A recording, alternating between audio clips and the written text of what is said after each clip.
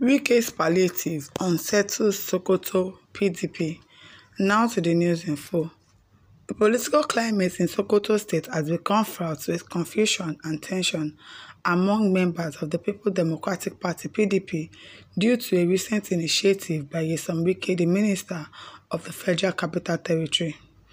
Wike's move to distribute palliatives to party members has sparked concerns and accusation of ulterior motives, particularly in light of the existing rivalry between him and Aminu Tambuwal, the former governor of Sokoto and a key leader within the PDP.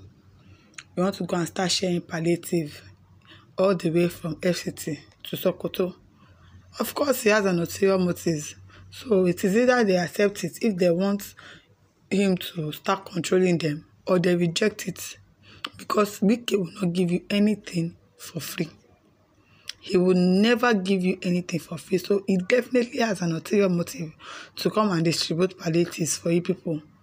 So it is either you accept it or you say no, we don't want.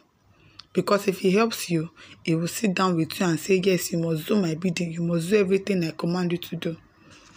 The animosity between Wike and Tambuwal dates back to the 2022 PDP presidential primaries, where Tambuwal's strategic withdrawal in support of Atiku Abubakar created a rift within the party. Wike, a prominent contender, felt betrayed by Tambuwal's decision, leading to a fallout that has since shaped their relationship. This tension has become a focal point in the current political atmosphere, with Wike's palliative scheme viewed through the lens of this rivalry. Recently, the Advocacy Forum for Good Candidates, a support group within the PDP, reviewed Wike's plan to distribute palliatives in Sokoto.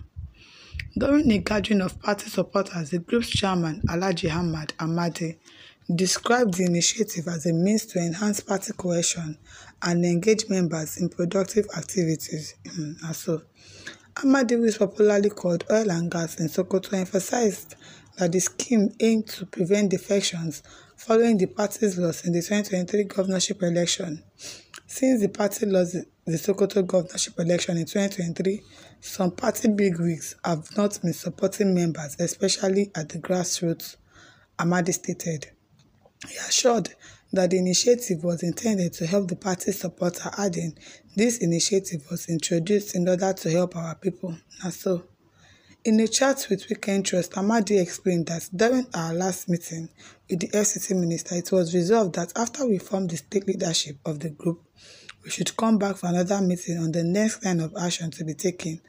Now that we have a leadership, we will go back to the minister to continue with our discussion, after which we will return to Sokoto to form leadership in all the 23 local governments of the state. The minister is committed to this project and is ready to release the palliative for distribution to our people. His intention is to help party members. I have confidence in him, and that is why I'm also committed to the project. You have confidence in him? Okay, we are seeing you. Wike will not do anything to you for free. He definitely wants something in return for helping.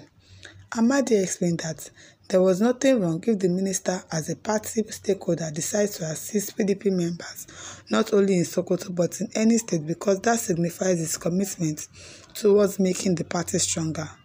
I have said it on several occasions that this project is not meant to create any faction within the PDP, rather to further unite the party, so I am appealing to PDP followers to accept this scheme in good faith, as there is nothing like hidden agenda attached to it, as suspected by some.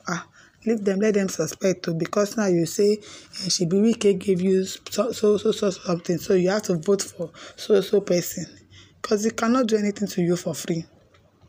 For those who are doubting my membership, I think it would be good if they can ask the PDP state chairman about my status. I believe the chairman is in the best position to clarify this issue, he said. Despite these assurances, apprehension among party members is palpable. Many view Wike's initiative with suspicion, fearing it might exacerbate existing fractures within the party. This sentiment is fueled by a belief that this move is less about support and more about undermining Tambuwal's influence in his home state.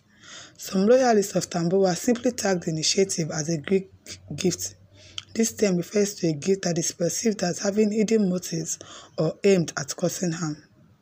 Many in Sokoto's PDP view the palliative as a deceptive tactic by Wike potentially intended to fracture the party further. The fear is that this initiative could deepen the divide between factions aligned with Tambuwal and those seeking to bolster Wike's influence in the state.